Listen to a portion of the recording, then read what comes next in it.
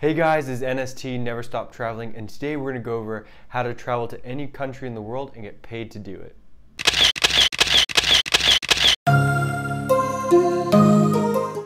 How do you go to new countries around the world and how do you make money? Most people think about traveling to a new country and be like, oh, it's going to cost me $1,000 to get there and back.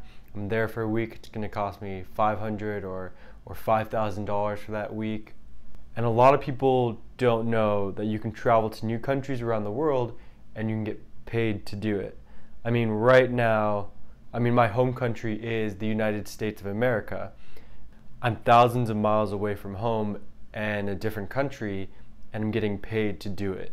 And there's a lot of opportunities to do this, and people don't know that, like, oh, I need this special degree or I need this special skill. You can work in a bar in Australia, you can work in a bar in a lot of countries around the world, get paid pretty good money to do it. I don't have a degree, I went to college for a little bit, dropped out, and I have experiences doing other things, I've had other jobs, but like anything that you can do in the United States, you can actually do in another country. It's crazy, like any job. One of the easiest things you can do is to work in a hostel. There's the volunteer aspect of it where you can just live in a hostel, they'll give you food and housing, and you might work 20 hours a week, but there's management positions and a lot of different permanent positions where you might be actually doing full-time job, and you get housing and you get food, and they might give you a couple $1,000s a month. That's great, especially if you stay in a place for 6 months. Be like, oh, I'm gonna go to France, oh, I'm gonna go to Germany, oh, I'm gonna go to Australia. You do that for 6 months, save $2,000 a month. That's $12,000, and if you travel right, that could last you 3 months, 6 months, 12 months, maybe even longer, depending on what countries you go to and what you want to do.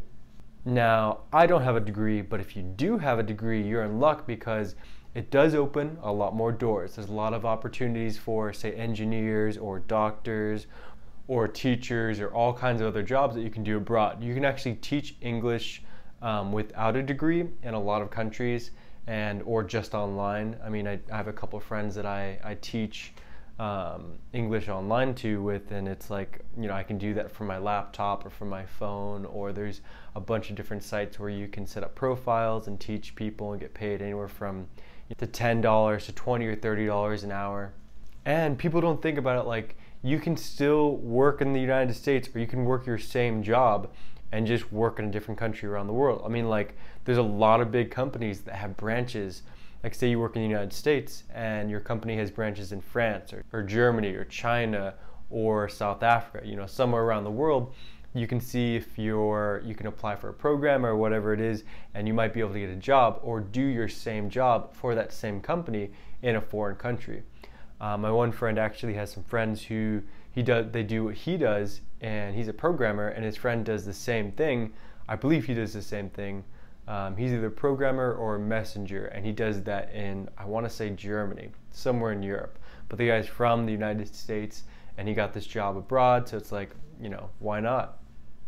And going from there, you can also, any job where you're working from a computer or working from your desk, if your company trusts you and if you worked for that company for long enough, sometimes those companies will even let you work from your laptop remotely. If you can work remotely, like if you can work from home, you can technically work from anywhere in the world. Say your salary is $2,000, $1,000, or $5,000 a month in Chicago, maybe even 10, who knows. You can get an apartment in Vietnam for $300, $500 a month. You might be able to get 2 rooms for $500 and a pool, and somebody comes in and cleans your apartment, does your laundry, maybe makes you food. It's like, for a couple $100s, you can do all that. And in, say, Chicago, a lot of people might spend just a couple $100s on food alone. And you can go to Vietnam and do that. Like, why not? If you're already working from your laptop, why don't you travel the world? I actually met a girl who's a programmer I met her in Tel Aviv one night when I was staying in Tel Aviv, and she was super cool, really smart girl, and she was actually doing 2 contracts from her laptop for 2 programming companies.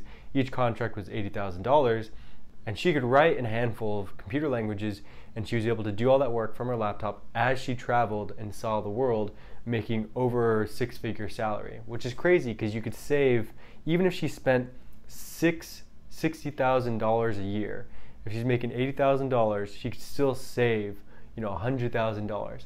So $100,000 saved every year over 10 years, just traveling the world, spending $60,000 a year.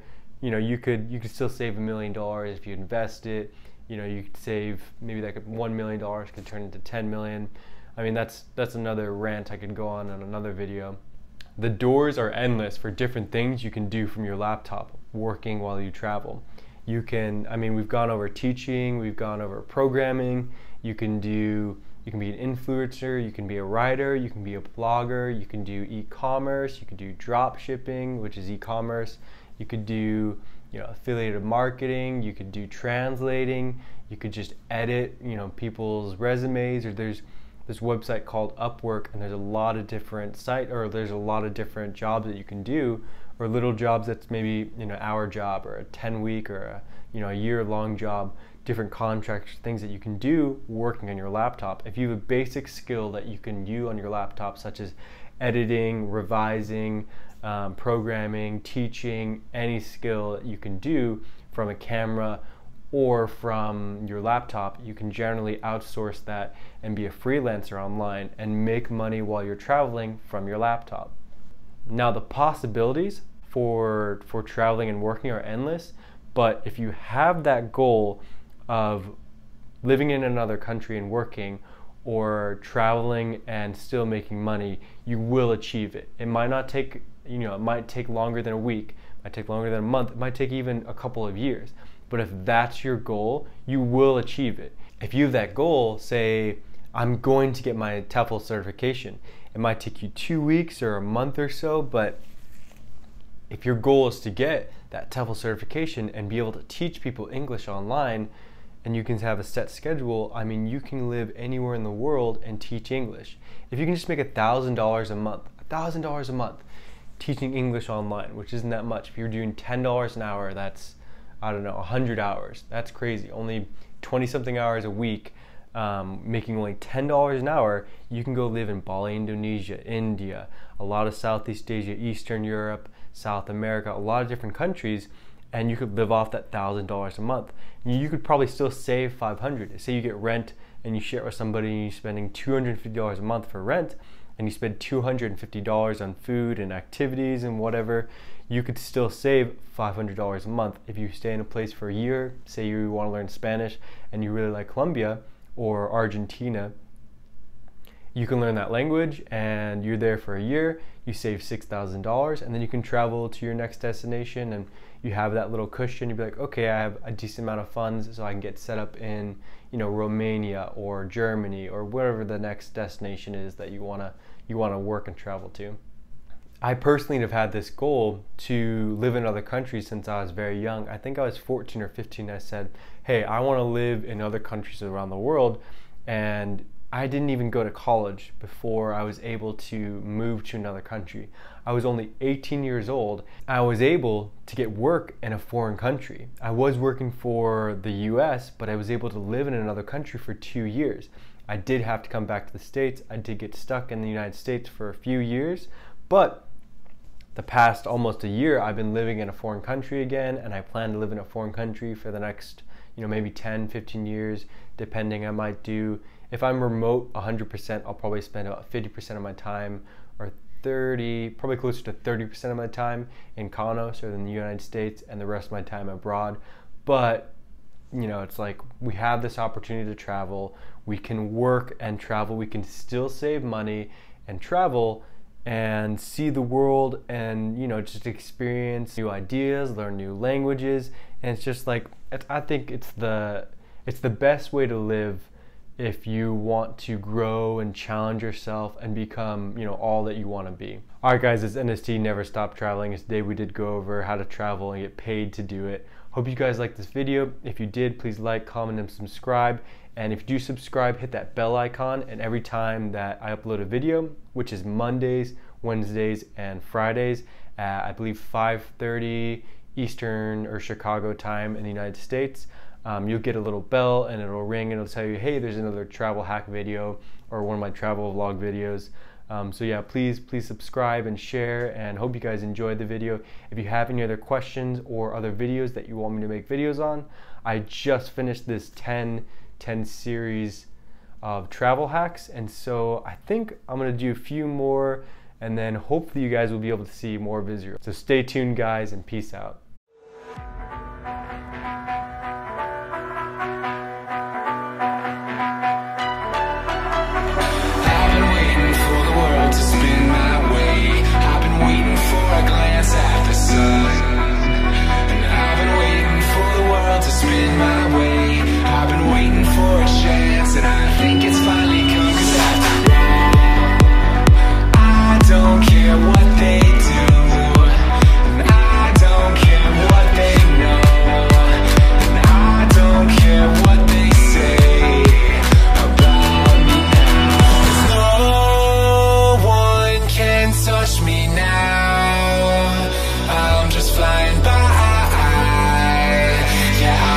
Flying by, away from them, and no one can see me now. I'm miles above you, don't care what they're seeing below, 'cause I'm miles above, I'm miles above you.